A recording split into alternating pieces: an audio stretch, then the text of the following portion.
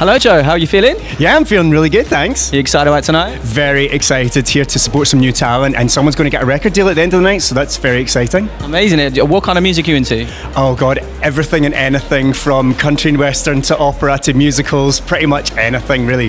Yeah. Amazing. And could you tell us a little bit about Holby City coming to an end? Yeah, it finished last night and it was very emotional. You know, I finished the show 5 years ago, so I thought it wouldn't really affect me, but it was kind of emotional seeing it all and just thinking it's not going to be around anymore when it's been there for 23 years and, you know, 300 odd people have just lost their jobs. So I think that's kind of sad, but I'm very much looking forward to seeing what the BBC do with that money and all the new shows that they're going to create, and hopefully being in some of them.